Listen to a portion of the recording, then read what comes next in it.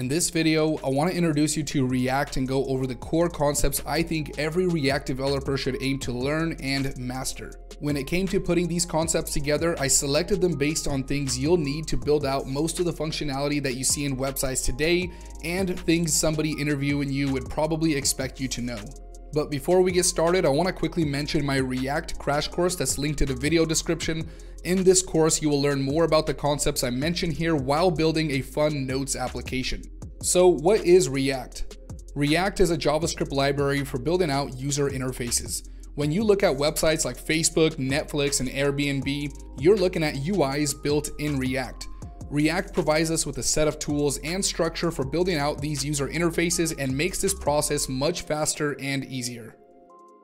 Single-page applications. With React, it's very common to build out single-page applications, so before we get into the React concepts, I want to quickly recap single-page applications and how they work for anybody that's not familiar with this concept yet. So in traditional websites, we have a template for each page on our website and return that template back to the user whenever they request it. With single page applications, however, we are working with one single template and are simply updating all the components within the DOM. Personally, I think the term single page application is a bit misleading as it makes me think there is only one page in our application when really we're just using one single template and modifying all the contents within it. Components are what make up the visual layer of our application and let us split up our UI into independent, reusable pieces. While how you build and structure your application is completely up to you, traditionally, each part of our UI would be built out separately as its own component and then added into a parent component making up the UI for a specific page. A component is a JavaScript class or function that returns back some HTML. Well, this is actually something called JSX, but more on that in a second. One thing to note about components is that they can be nested as deep as you want. A component can hold another component, and that component can hold more components.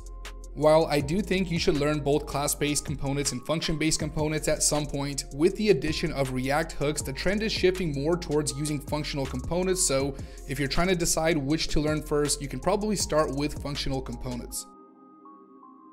JSX. Instead of writing traditional HTML tags, we're going to be using something called JSX, which stands for JavaScript XML. JSX actually looks a lot like HTML with some slight syntax differences and also gives us some added functionality. Take a look at this example and you'll see how you can use the curly braces to pass in variables and adding JavaScript logic directly into your HTML. JSX tags are actually very similar to HTML tags. Some notable differences are things like class declarations, which are written as class name, and how event handlers are added. Browsers can't actually read JSX, so this code will actually be run through a compiler and converted into traditional HTML and JavaScript code once it's output in the browser. React Router. Using a React router is how we can have multiple pages in a single page application. With React, we typically handle URL routing with something called a router that keeps our UI in sync with a URL. Because we're not actually changing pages, the router will take care of rendering out components into the DOM based on the current URL. Props.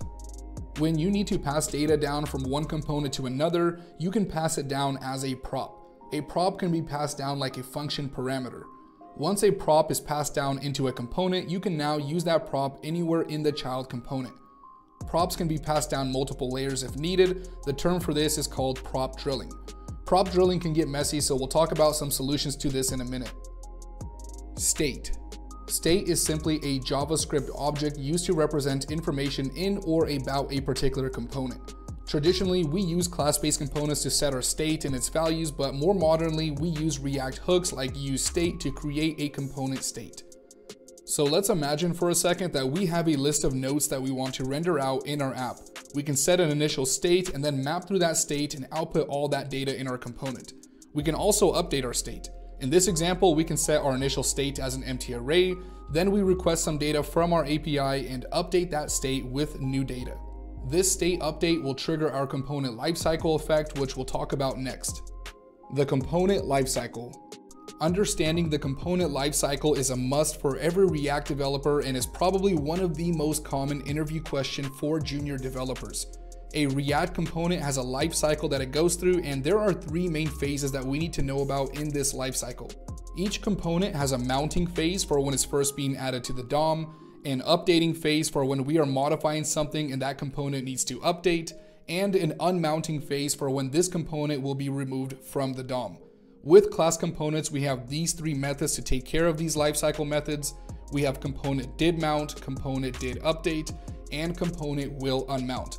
With functional components, however, we have a method called useEffect that allows us to work with each part of a component lifecycle. React hooks. React hooks only apply to functional components, but due to the popularity of using function-based components, hooks have become essential to learn in this process. Hooks let us add state and other features without using class-based components. Before hooks, functional components could not hold any state. Hooks are simply functions that allow us to hook into and manage state. The two most common hooks that you'll probably use when you first start are going to be useState, which lets us set and update our state in a component, and useEffect, that is simply a function that allows us to manage our component lifecycle. React gives us a whole list of built-in hooks along with the ability to create our own custom hooks. State management.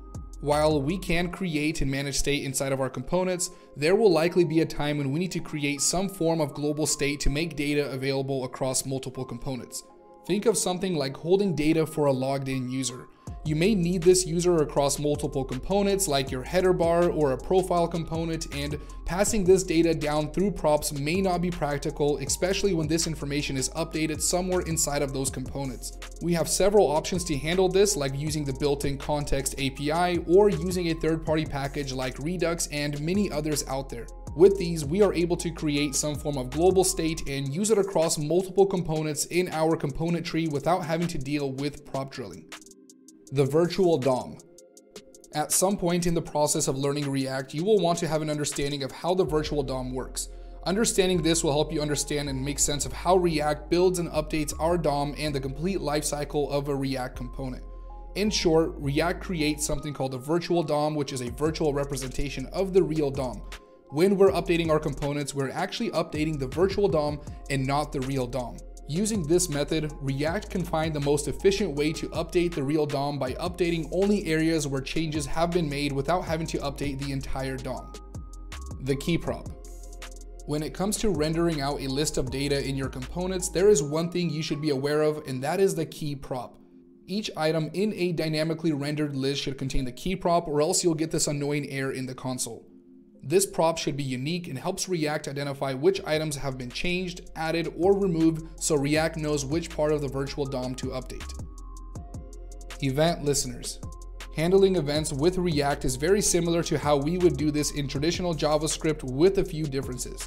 In React, we camel case event names and we pass in the function we want to call directly inline between two curly braces. So there is no need for methods like add event listener because our JavaScript code and HTML are mixed together. Handling forms. With React, how we handle forms is a little bit different from the traditional method because we are trying to keep all our information in some form of state inside of our component.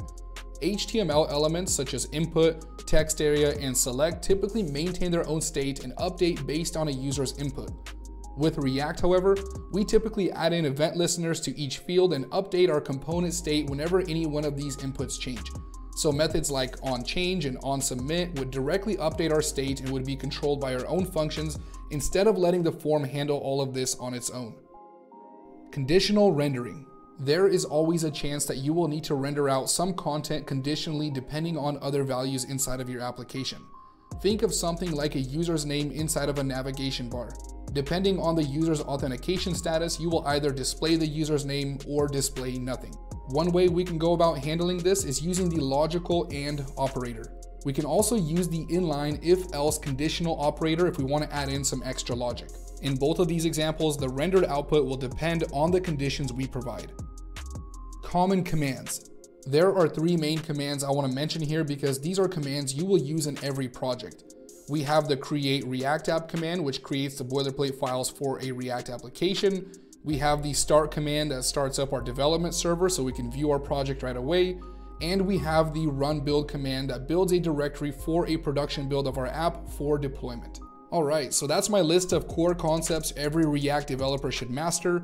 Don't forget to subscribe if you enjoyed this video, and make sure to check out the React crash course linked in the video description if you want to learn more.